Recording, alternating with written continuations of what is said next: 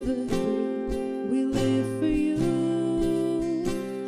We live for you.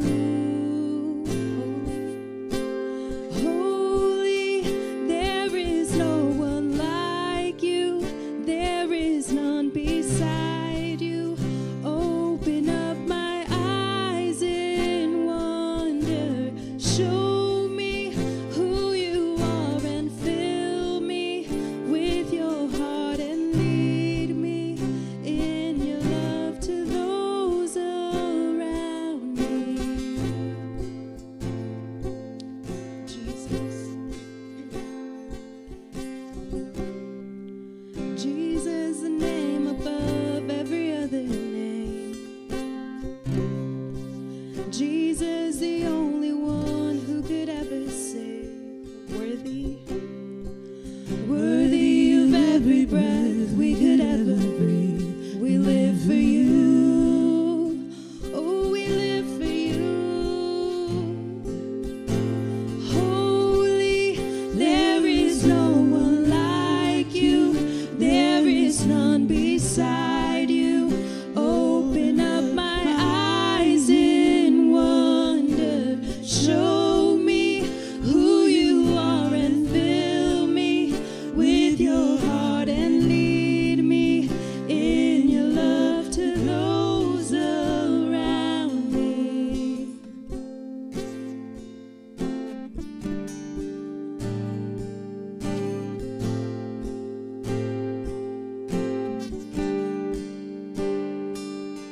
And I will build my life upon your love. It is a firm foundation.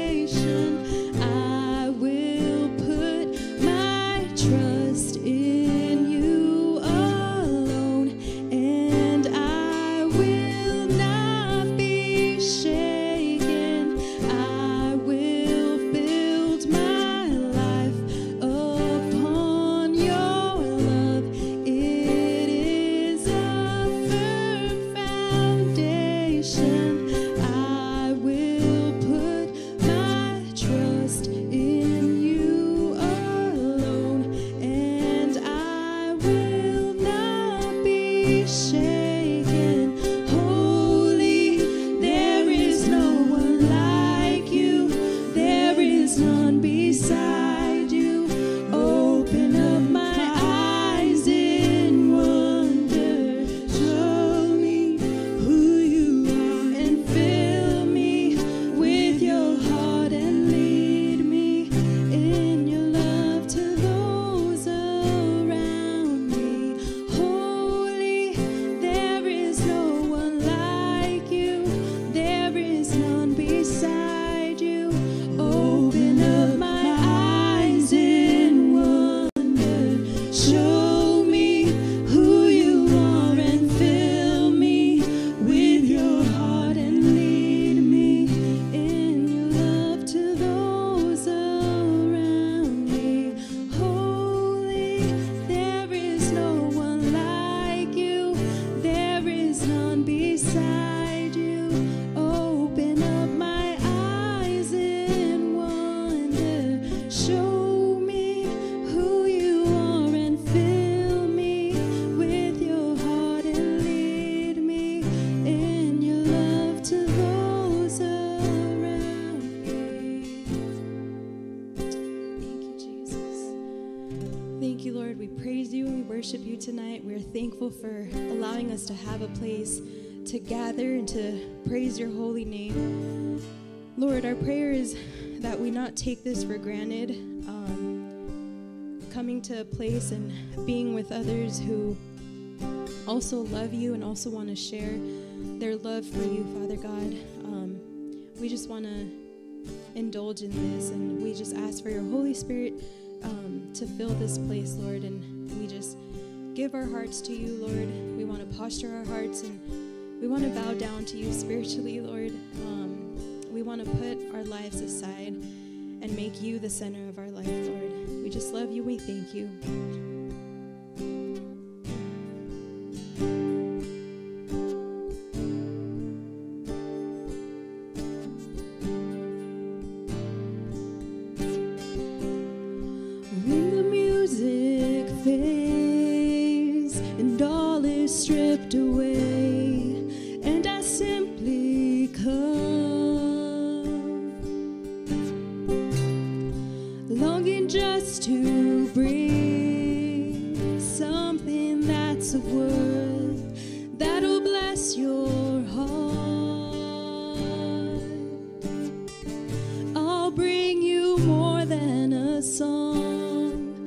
for a song in itself is not what you have required.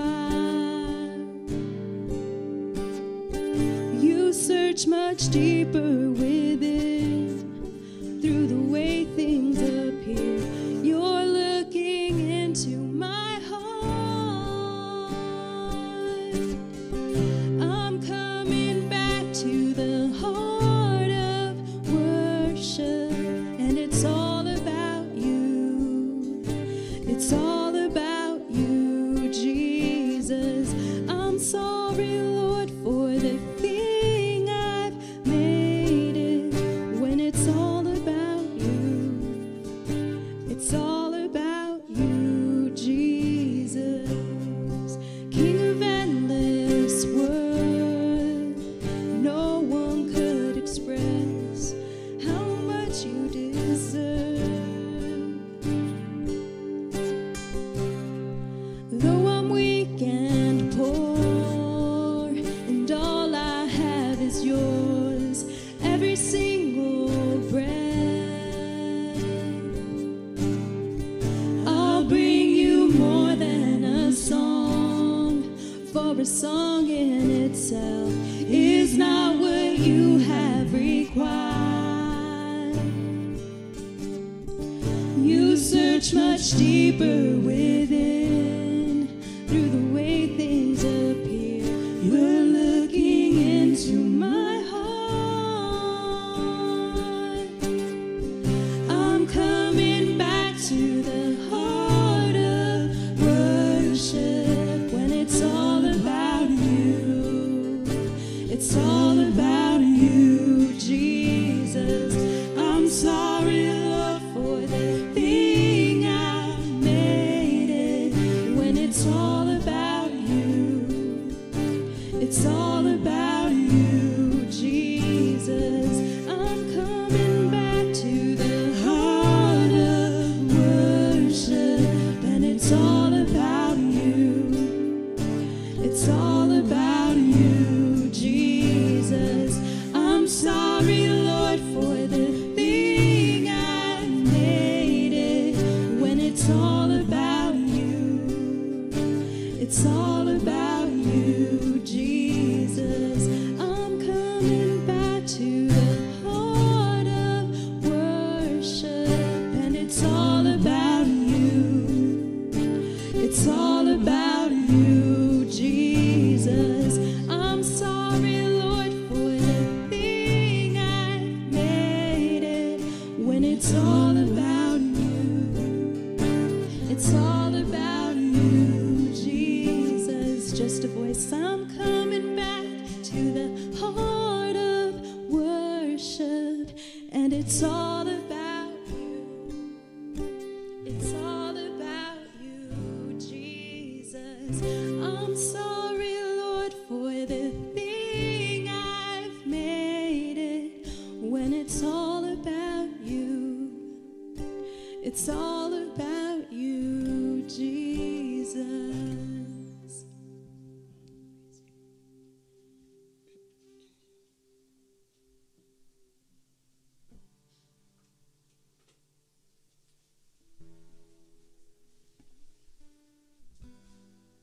It's kind of fun to hear the rain pouring outside as we're singing. I'm like listening to it. It's so peaceful. How perfect to come and brave the rain and just worship together. From the highest to heights to the depths of the sea, creation's revealing your majesty.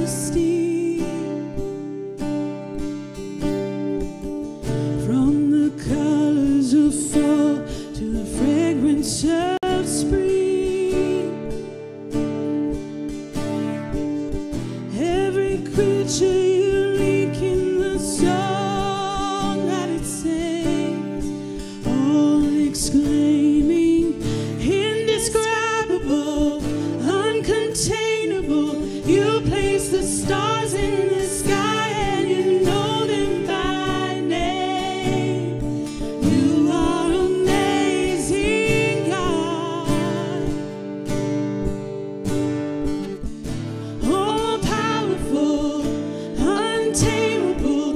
awestruck we fall to our knees as we humbly proclaim, you are amazing God, who has told every lightning bolt where it should go, or seen heavenly storehouses laden with snow, who imagined the sun and gives source to its light, yet conceals it to bring us the coolness of night. None can fathom, indescribable, uncontainable. You place the stars in the sky and you know them by name. You are amazing, God. All powerful, untamable, awestruck we fall to our knees as we humbly proclaim, you are amazing, God. Let's sing that again. Indescribable, indescribable, uncontainable. You place the stars in the sky and you know them by name. You are amazing, God. All powerful, untamable, awestruck we fall to our knees as we humbly proclaim, you are amazing, God. Indescribable, uncontainable, you place the stars in the sky and you know them by name. You are amazing, God. All powerful, untamable, awestruck we fall to our knees as we humbly proclaim, you are amazing, God. And Father, as we worship you, how sweet it is to hear the rain and just to know that that is your doing, Lord. You created the heavens and the earth, and we thank you. And Lord, would we just come before you tonight with grateful hearts. No matter the week, no matter the day, Lord, we always have something to be thankful for. So would we just truly honor you and truly say, you are amazing, God. So would you just continue to go before us, Father? Would you speak to our hearts? Would you help us to listen, most importantly, Father? And just thank you again for this time that we have. In your name we pray. Amen.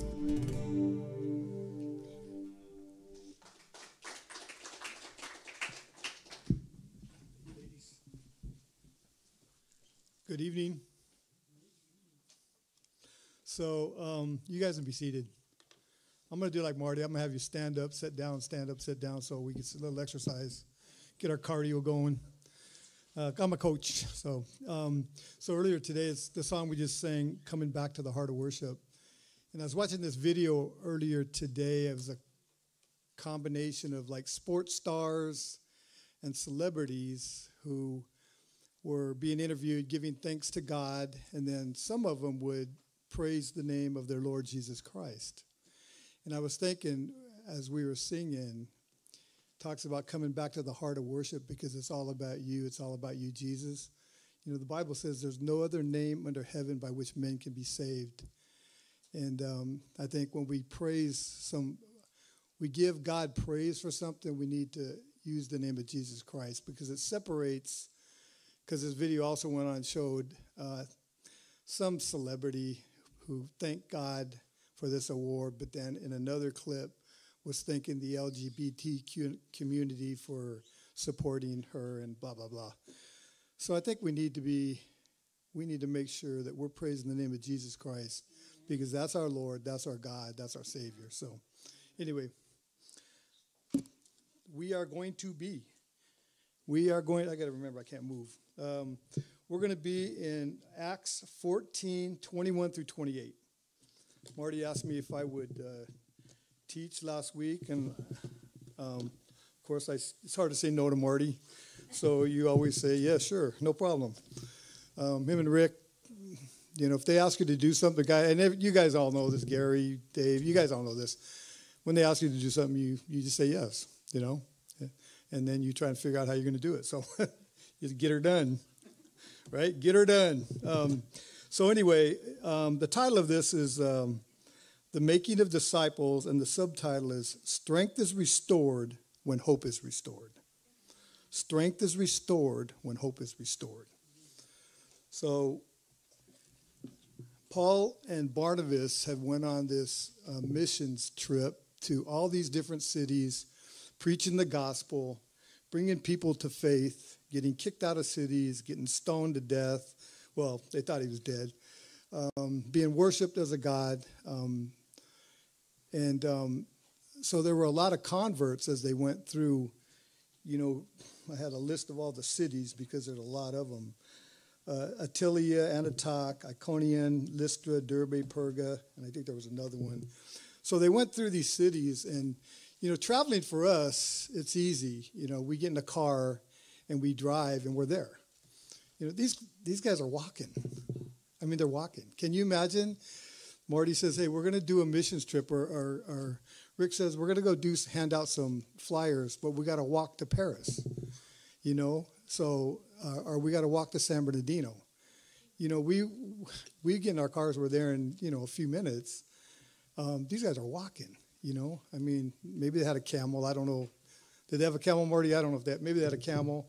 They definitely didn't have transportation like we have with air conditioning and places to stop. So as they're going through these regions, and, there's a lot of hostility that's directed at them.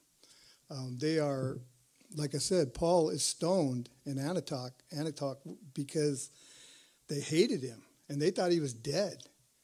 But he wasn't. God revived him, he got up and went back to work. But so now you have all these disciples in these these different cities, but there's really no organization. There's no leadership. There's nothing in place per se. So now they're going to go back through this region and establish the churches and encourage the disciples. So that's what we're going to look at. I had four points that I was going to kind of major on, if you were. Strengthening the souls, or edification. They appointed elders, so they organized the church. They prayed and fasted, and then they commended all of their work to the Lord. So we're going to look at those four.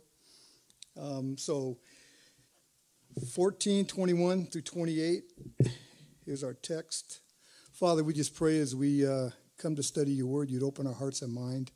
Again, I pray that your Holy Spirit would guide all that goes on tonight, that your name would be glorified, and that we would be encouraged and strengthened in you. Just ask it in Jesus' name. Amen.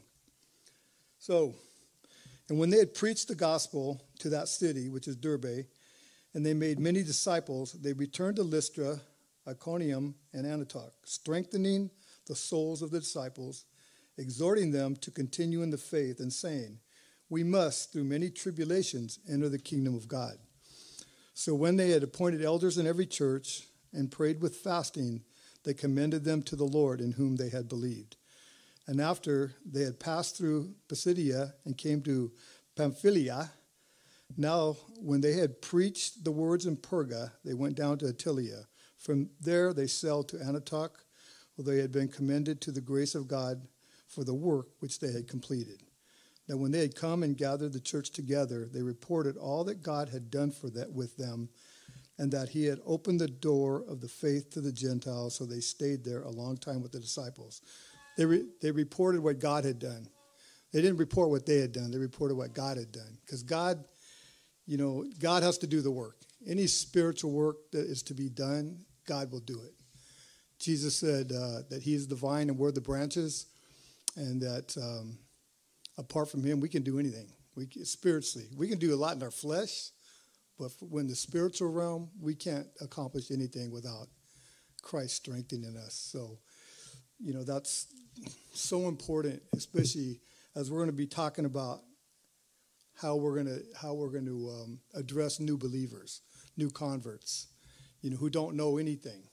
If you guys remember back when you first came to faith, really, what did you know? It was all new, man. I wasn't even going to a church when I accepted Christ, and I didn't know anything.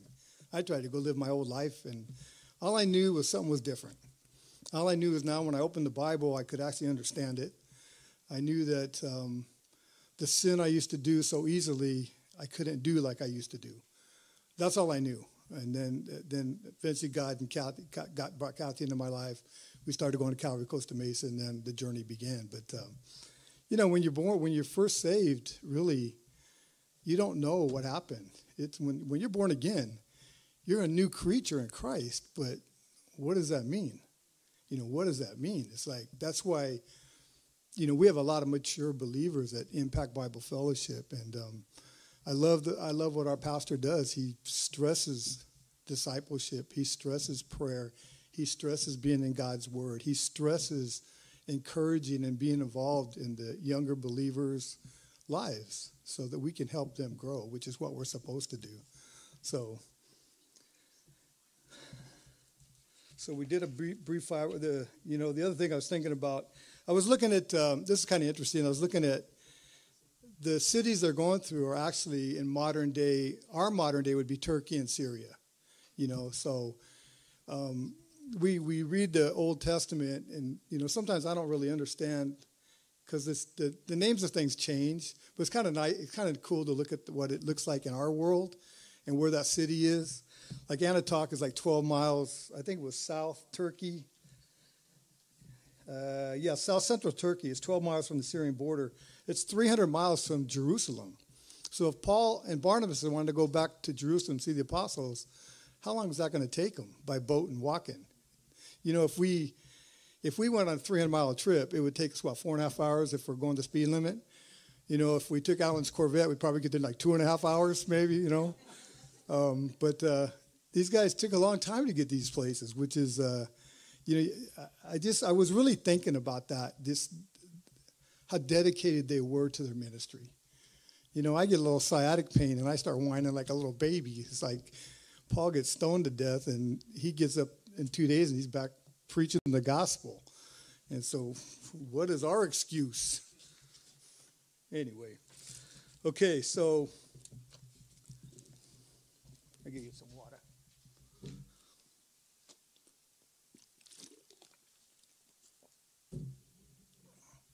So again, Paul gets stoned. I like this part because it says in verse 20, it says, however, when the disciples gathered around him, he rose up, he went into the city, and the next day he departed with Barnabas to Derbe, where he went preaching. Now think about that. This guy just got stoned. I mean, none of us here have been stoned. I mean, I'm not talking about the pre-Christian days. I'm talking about with rocks. They got stoned. 2 days he's up and he's preaching the gospel. He's walking to the next city. Is that not? That's amazing. You know those survivor shows on TV they have where they take these people and they put them in these remote areas and they have to survive and blah, blah. Paul would win every survivor challenge that they have. Everyone, hands down. He would be survivor of the year. He would win all the awards. He would. He's a stud. He's a stud. I was thinking about, man, would you and I get up after being a bunch of rocks thrown at us, get up and go preach the gospel in a day and a half? I guess that's where Philippians 4:13, which hadn't been written yet. I can do all things through Christ who strengthens me. Paul was living that example right there, man.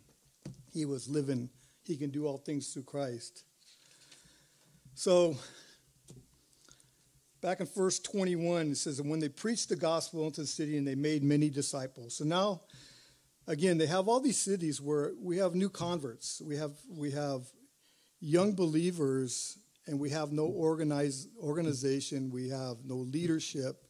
We have no way for them really to grow in their faith. So Paul's and Barnabas, they're going to go back and they're going to start establishing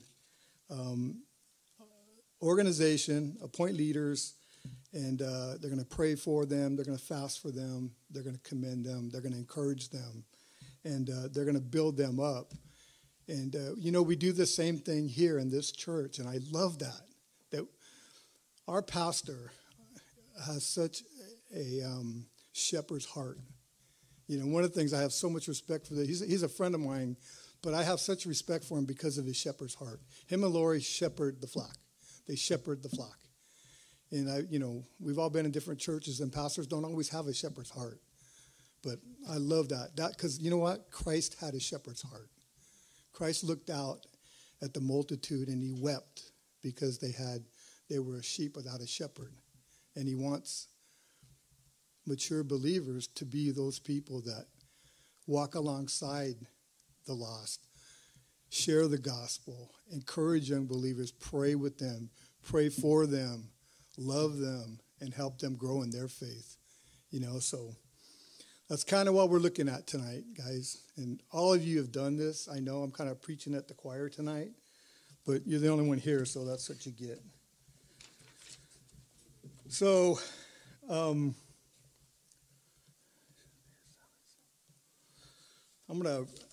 was talking about disciples. Here's an example. Here's a definition of an example. It's one who in the Greek is mathetes, one who engages in learning through instruction from another, a pupil, an apprentice. In Latin, it's a student, a learner, a follower. Every one of us here are really disciples of Jesus Christ. We're learning, we're following, we're apprenticed. But with that, we're to help other people. We're to be that to other people. So my theme tonight is to really encourage us to find people in our world that we can mentor, that we can really disciple, that we can really walk alongside them and mentor them and be patient with them because, sanctification is a process and it takes time, the rest of our lifetime. So it takes time. And Paul understood that. Matthew Henry, I love what he says. He says, young converts are apt to waver and a little shocks them. A little event shocks them. He also says that those that are converted need to be confirmed. Those that are planted need to be rooted. Ministers' work is to establish saints as well as to awaken sinners. I think all of us are called to establish saints as well as preach the gospel and awaken sinners. So that's what we're going to do tonight. We're going to look at that. So Paul goes back in verse 23. So when they had appointed elders in every church. So he went back and I'm not going to do these in order because I kind of have a reason I want to end in a certain way. But he went back to organize the church. In 1 Corinthians, Paul gives us order of the church. God is a God of order. I mean, the universe, our earth, our bodies, everything he's created has order. Everything has a time and a place. And it's the same in the church. And so the only reason the church gets messed up is because people get involved. But if we do it the way God wants us to do it, it really functions pretty well. So Paul goes back and he appoints elders. So he finds men. Well, over in Acts 6:3, this is one definition. There, we can go to Titus and we can go to 1 Timothy also. But over in Acts 6:3, the apostles, the church is growing. It's growing like crazy. And the apostles are getting overwhelmed with all their responsibilities. So they need help. And so over in Acts 6, it says, now in those days when the number of disciples was multiplying, there arose a complaint against the Hebrews by the Hellenists because their widows were neglected in the daily distribution. Then the 12 summoned the multitude of the disciples and said, it is not desirable that we should leave the word of God and serve tables. Therefore, brethren, seek out from among you 7 men of good reputation, full of the Holy Spirit and wisdom, whom we may appoint over this business, but we will give ourselves continually to prayer and to the ministry of the word. So I believe Paul used the same standards as he's looking for elders to appoint over these churches. He's looking for men that are full of the Holy Spirit, that are full of wisdom, that have a good reputation in their community, that he can place in spiritual leadership over these new churches that are going to grow, these new disciples that need leadership. So, again, God is a God of order. Again, Titus and 1 Timothy also give you probably deeper characteristics of what church leadership looks like, and we're not going to get into that tonight, but just I know that Paul understood that he needed men full of the Holy Spirit and full of wisdom to make good decisions. And I know that our pastors are prayerful and diligent and patient when they raise people up. I know that for a fact. And they don't do anything out of haste. They don't do anything out of emotion. They do it prayerfully. They fast, they pray, and they really wait on the Lord to show them who they want to raise up. So I appreciate that too, Pastor Marty and Pastor Rick. So let me find out where. So for us, when we're discipling a young believer, we help them to understand how to discipline their life. So Paul's establishing the church. He's establishing leaders. Now, these leaders, in turn, have to disciple these young believers, right? So, there's an order there's things that we need to do as Christians to grow in our faith, right? We're blessed in Southern California. You can get on the radio any time of any day and listen to good sermons. We got great Bible teaching in this church. Pastor Marty, Rick, Pastor Joe are all gifted Bible teachers. But you know where we grow? You know where our greatest growth is? It's in our personal time with God. When we meditate on God's word and we are quiet with the Lord, when we're prayerfully asking the Holy Spirit to help us understand. My greatest revelations of Scripture have been in some of the coolest quiet times when God explodes a Scripture to your heart and your mind is filled with the understanding. And you know what? You don't forget that. Those lessons are not forgotten. They are written in your heart and they're engraved in your mind. You don't forget them. And so, as they're raising up these young believers, one of the things we want to do with all young believers, we want to make sure they're in God's Word every day. That's an absolute to grow in the Christian faith. God's Word and prayer, and those two go hand in hand. It's kind of like chocolate milk without the milk. You need them both to have good chocolate milk. To have good growth, we need prayer and we need the study of God's Word. And so I'm sure that's what the leadership is teaching them. I know that's what we need. Then we need rich fellowship. We need that time to be with other believers who encourage us. There's so many people in this church that encourage me, that pray for me. I asked a number of people to pray tonight because I didn't want to look like a fool up here. And a lot of you guys have taught. You get nervous.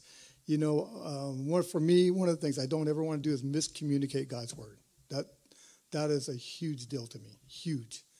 So I try to be diligent to understand what I'm sharing. So, but we need that fellowship. We need one another, Satan loves to find that isolated believer that's weak, that he can ravage.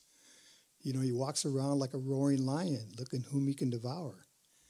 And that's what he does. And when we're separated from other believers and we're just living our life on our own, we're susceptible to being eaten, if you would. So the regular Bible study, prayer, regular church attendance for the new believer. We need to encourage new disciples, new believers. Hey, you need to be in church. You need to be with brothers and sisters. The Bible says not to forsake the gathering of the fellowship. We're to be with other believers, all of us. And it's, You miss one Sunday, and then it's like, you know what, I'll just take the next Sunday off too. And then it snowballs. You have to discipline yourself. The Christian walk is discipline. It's like being an athlete. You want to be an athlete and you want to be good at what you do, you have to discipline your body. You have to discipline your time, discipline your workouts, discipline what you eat. It's the same thing in the Christian walk. We have to discipline ourselves. We have to get in God's word. We have to spend time in prayer. We have to make sure we're going to church. We need good fellowship. And then we need to share our faith, because that builds our faith. The more we share our faith, the more it builds our faith. The more we proclaim the name of Jesus Christ, the easier it is to proclaim the name of Jesus Christ. And that's a fact. That's just a fact. So those are the things that we encourage new believers, that we want them doing, new disciples. Young Christians. They may be old in age, but they may be a young Christian. They still need to be mentored and discipled in the same way and encouraged the same way. Okay, so then Paul, he prayed and he fasted. He prayed and he fasted. The Bible says that without faith, it's impossible to please God. And I believe prayer is one of the greatest acts of faith we can practice. When we're praying, we're actually exercising faith. Because who are we praying to? We're praying to the God of heaven and earth. We're praying to our Lord Jesus Christ. Because that's who we believe in. That's faith. We're trusting that he's going to hear us. We're trusting he's going to answer us. So when we pray, we're practicing our faith. And the more we pray, the stronger our faith gets.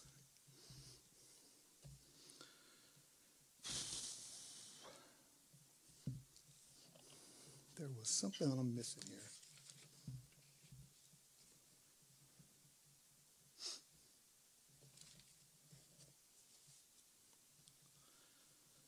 So Paul knew that this was a work of God, and only God could bring it to fruition. So, John 15:5 says, and I quoted it earlier, but it says, I'm the vine, you're the branches. He who abides in me and I in him bears much fruit, for without me you can do nothing. I love how Max Lucado in one of his grace books has this thing on prayer, and this is just a little part of it, but I love this part. It says, your prayers move God to change the world. You may not understand the mystery of prayer. You don't need to.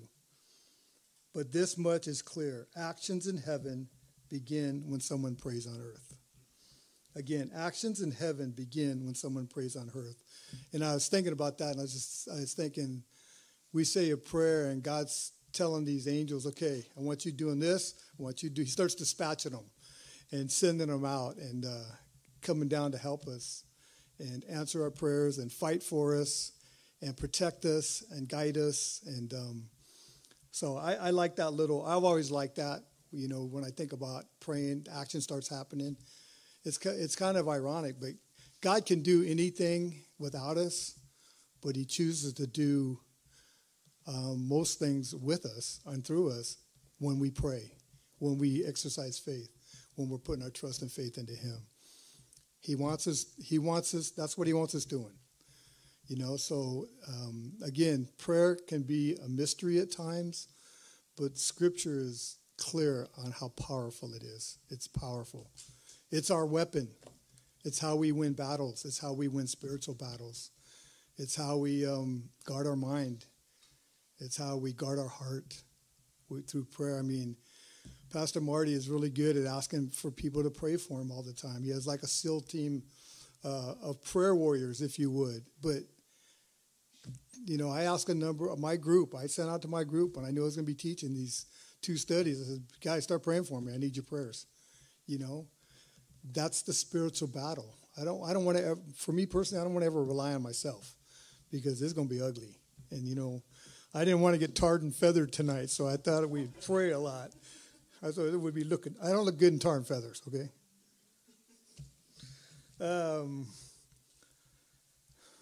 So, again, one of the keys is we're discipling younger believers. We're praying for them, and we're praying with them, and we're teaching them how to pray as we pray. But the prayers for them, that's why I love the counseling ministry, prayer and share. The first word is prayer, and then share. the prayers, because it's a spiritual battle when you're, and a number of you have counseled marriage counseling and different kinds of counseling, and when you do, it's a spiritual battle. Satan has got a foothold in this marriage. He's almost got them divorced. He's almost got this family tore apart. And now we're battling against hell to save this marriage, which is God's will. So, it's imperative that we keep praying for the young disciples, young believers, constantly be praying for them, There's our power, there's our victory. We have no idea. I think when we get to heaven, we're going to be shocked at how many prayers, what our prayers actually did. God shows us a video or however he's going to do it. He'll have some high-tech thing, far anything I can imagine, but he'll show us, hey, remember when you prayed this? He's going to look at that, and you're going to go, whoa, really? I didn't think it did anything. I thought I was just talking to the ceiling, but it actually impacted a life in a huge way. So keep praying. Prodigals, keep praying.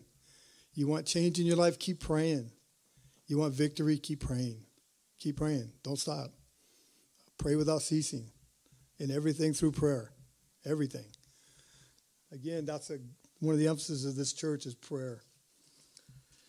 A lot of people are intimidated to pray. We are who are mature believers need to emulate, encourage, and pray for them. I remember when Kathy and I were first married. We were a young couple, we're young Christians, and so we were doing a daily devotion together at night, and so we sat down to do the devotion, and I don't know if it was before or after, but I said, okay, you pray first, and then I'll pray. And she said, no, you go ahead and pray. She goes, I don't want to pray. You pray. I said, no, you have to pray first, and then I'll pray. And she says, no, you pray, and I'm going to be here, but you just pray. Honey, you need to pray, and then I'll pray. We ended up in an argument. Mad at each other for a day over what? Because, it was stupid, but that's the enemy. That's the reality of how the enemy works. So we took an awesome time that God wanted to bless. We got in our flesh, and it didn't turn out too well. I don't do that anymore. I've learned my lesson, man. I'm patient. I try to be the spiritual leader in our home. And if my wife doesn't feel like praying for whatever reason, no problem, honey, let's pray. So, but I didn't do that as a young man always. So I probably shouldn't have shared that story, huh? You remember that there was an old show, for you guys that are old enough, there was a show called Kung Fu, David Carradine. You guys remember that? And he would say something like, patience is a virtue, grasshopper, or something like that. So we need to be patient with young believers, too. We need to understand that it takes time to grow. It takes time to grow. One thing I've learned as a coach, as a Christian, but as a coach, when you got a young freshman coming in, maybe they're a very talented athlete, and you can see the potential. A friend of mine calls it speaking in the language of potential. You can see what this athlete, the potential they have, how good they can be and how far they can go. But it takes a lot of patience and training and stick-to-itiveness to help them reach that, reach their potential. It's the same in the Christian realm. It's the same in the Christian walk. Sometimes we can get frustrated. Maybe we're discipling someone or counseling someone and they're not getting it yet, or they're whatever. We need to be patient. We need to keep praying, keep encouraging. Remember, God doesn't give up on us. I look at my own life, how many times the Lord let me slip up and fall down. The Bible says a righteous man falls down 7 times and gets back up. Well, I'm a lot more than 7. So God's patient. He's long-suffering. And part of being Christ-like is to be patient and long-suffering with people that we're discipling. And it's hard sometimes. But then we get back to that prayer thing. That's when we need to pray. So the other thing Paul did is Paul fasted, with the prayers he fasted. And, Jesus said in Matthew 16:24, if anyone desires to come after me, let him deny himself, take up his cross and follow me. And fasting, when we fast, we're denying ourselves. We're denying our flesh. We're denying food or drink or maybe our phone or watching TV, something. We're setting aside to say, Lord, I'm going to deny this for a period of time so I can concentrate on you. That I'm going to specifically have prayers about maybe a certain thing, a certain person, a certain situation. But fasting is denying ourselves. And that, Paul talked about fasting and prayer. And again, they go hand in hand, because when, we fast from food and we get hungry, that's a great time to start praying. It replaces that time we would have eaten with prayer. So Paul knew that it was important to fast, to pray, and to fast, because he was establishing Christian churches in non-Christian environments. They were secular places. They weren't liked. The Jews hated them, and the Romans hated them. So they were establishing these churches. So these believers, Paul says, and we're going to go over it, but Paul says when he was talking about exhorting them, he said, we must through many tribulations enter the kingdom of God. If anyone tells you the Christian walk is easy, they're lying to you. It's not easy. It's hard. But and there's a lot of trials. Every time they preached the gospel, they had just about every city, they had opposition. People hated them. And it wasn't the people. It's just, they're being inspired by Satan. Satan hates the gospel. The gospel saves souls. Satan doesn't want to give up those souls. He has control of those souls. God wants them back. So, in the same aspect of for us, it's a spiritual battle, man. It's real. This is a real thing. And that's why we need to be prayed up, encouraging one another in God's word, walking in his spirit. That's how we have victory in the Christian walk. But it's not easy. And I like the fact that Paul was honest about that. He didn't say, hey, everything's going to be, you're going to get a brand new chariot. You're going to get, you're going to have a pot full of gold. You're going to have all the food you want. Everything's going to be awesome. He didn't tell them that. He said, you're going to suffer. It's going to be hard. But he also exhorted them, encouraged them, and prayed for them. So I think also when we disciple, we need to be realistic on how we're sharing the Christian walk with people, because sometimes people get disillusioned. They think there's some people think that everything's going to be great now. God's going to take care of everything. And yeah, God takes care of things, but ultimately, what's his goal? His goal is that we are holy. Be ye holy because I am holy. That's his God. God's desire for us is to be Christ-like, to be holy. It isn't to be happy. There's nowhere in the Bible that says God wants us to be happy. He wants to have joy, which is a deeper emotion, but he wants us to be holy. He wants to live a life of holiness. We're being prepared, guys. We're being prepared to serve him in his millennial kingdom for 1,000 years. We're going to have leadership roles. Alan will probably have like 100 cities. He's a faithful servant. Really. I make it to be Marty's gardener. But that's okay. I don't care. But we're going to have roles in heaven. And what God's doing right now is preparing us for what he wants us to do in our next chapter. So anyway, that's kind of exciting though, isn't it? It's exciting to me. Okay, so along with prayer and fasting, Paul commended the churches and the elders and disciples to God. Again, this is a work of God, started by God through the Holy Spirit, using Paul and Barnabas, and would only continue effectively through prayer and God's word. We dedicate our children when they're young, our children or our babies to God, recognizing that they're a gift from God, but ultimately they belong to God.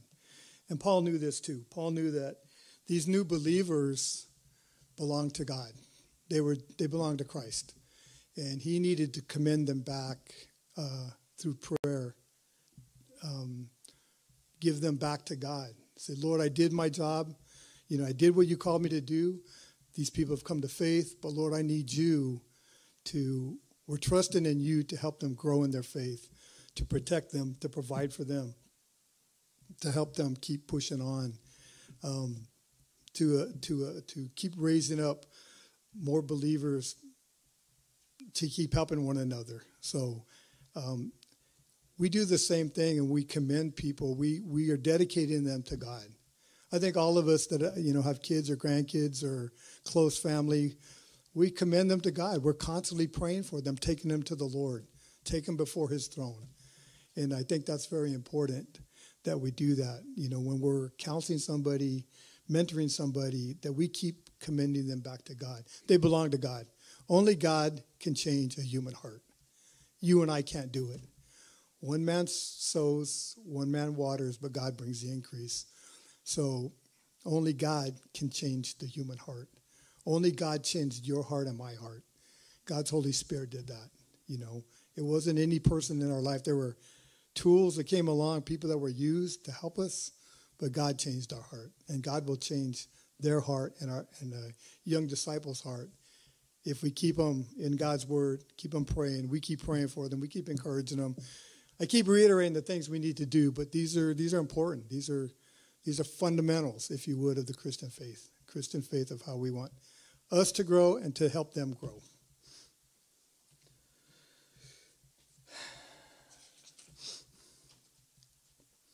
Remember this. I love this saying, though. Strength is restored when hope is restored.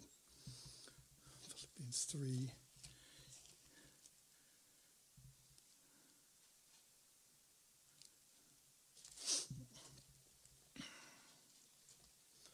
I'm going to read Paul's exhortation in Philippians 3:12, where he says that, not that I've already attained or I'm already perfected, but I press on that I may lay hold of that which Christ Jesus has also laid hold of me.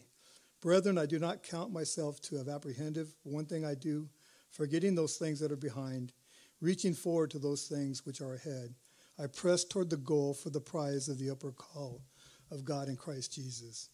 I've used that in counseling a number of times just to remind people of letting go of the past and pressing forward to the new life we have, the crown that we're all trying to attain, that crown in Christ, the one he will give us. So I like Paul that he recognized that this was my old life, but this is my new life, and this is what I'm doing. One of my mottos in life is one day at a time for the rest of my life. And that's why I tell people I counsel and stuff, hey, it's one day at a time for the rest of your life. Take care today. John Wooden said, make each day your masterpiece. So today's the day I get to make my masterpiece. If God gives me tomorrow I get to make that my masterpiece. And that's the day I need to try and honor Christ and live a holy life, impacting my world for him. So, these are all great scriptures to use when we're discipling young believers to help them understand, we all have this past, but we're to lay it aside. We'll remember things, but you don't dwell on them. You just move on. The good and the bad. There may be good things. If you've been a Christian for a long time, there's things you can think about, great victories. But you know what? We're not to dwell on that anymore than we are to dwell on the guilt that we have from past sins. We're to lay that on and keep pushing forward, man. The next day, keep going, right? You guys with me? Get me? Okay. Don't leave me yet. We're almost done.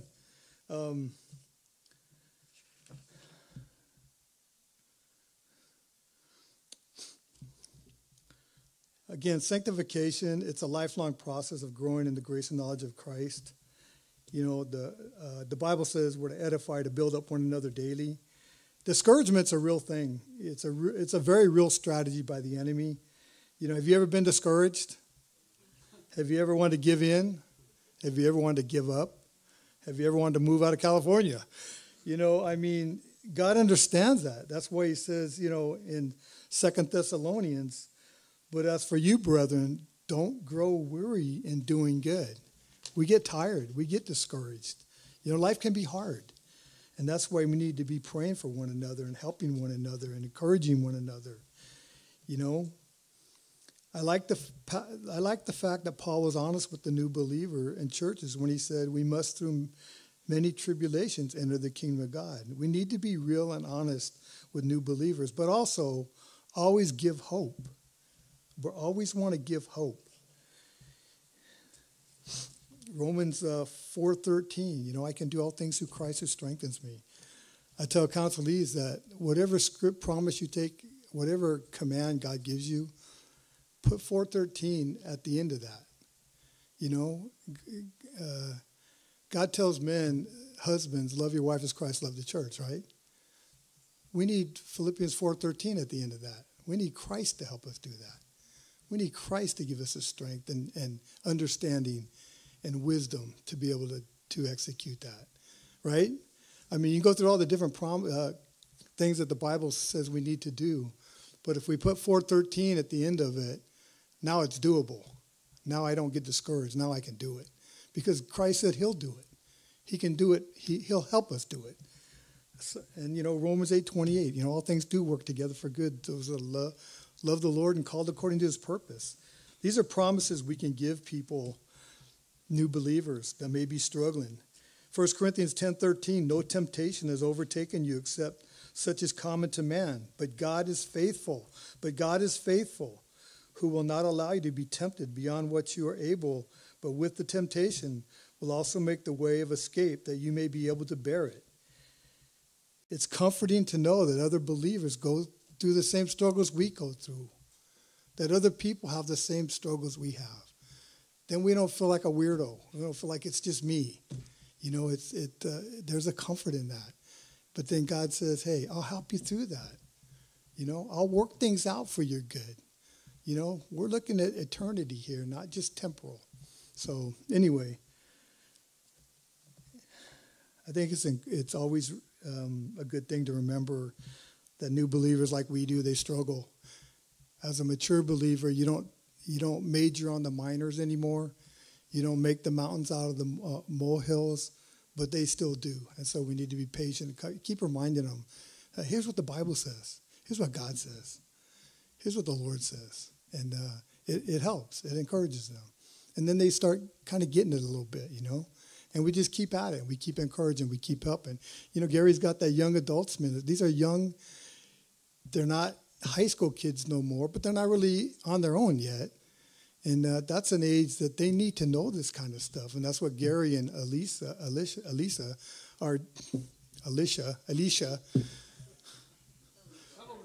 I need some coffee. You got any? I love chocolate milk. Anyway, that's what they're doing with these young adults. Helping them get prepared when they get out in the world, they have their faith secure so they don't get eaten up out there. Okay.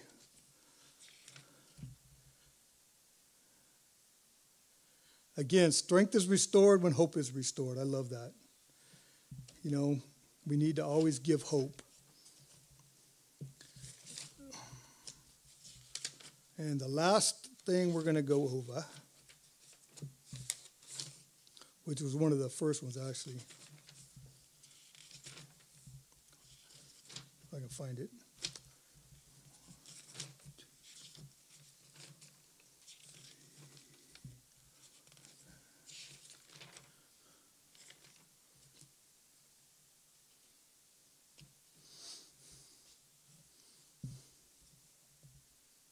I lost my spot. Isn't that bad? Okay, I was going to read Acts 3:19.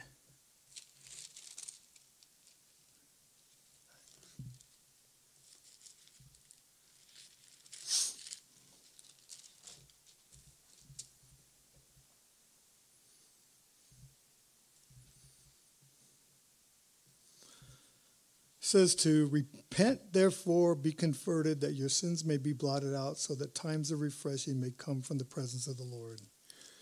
The word translated for refreshing refers to restoration of strength and nourishment. Again, that's that little saying, strength is restored when hope is restored. Well, where does our hope come from? Our hope comes from our Lord and Savior, Jesus Christ. Is it not the work that Jesus did on the cross when he shed his blood for our sins? Is that not our hope? Is it not the fact that he rose from the dead and conquered death and the fear of death?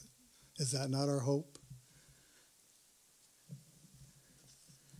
Is it not his promises? Don't we hope in his promises? I will never leave you nor forsake you.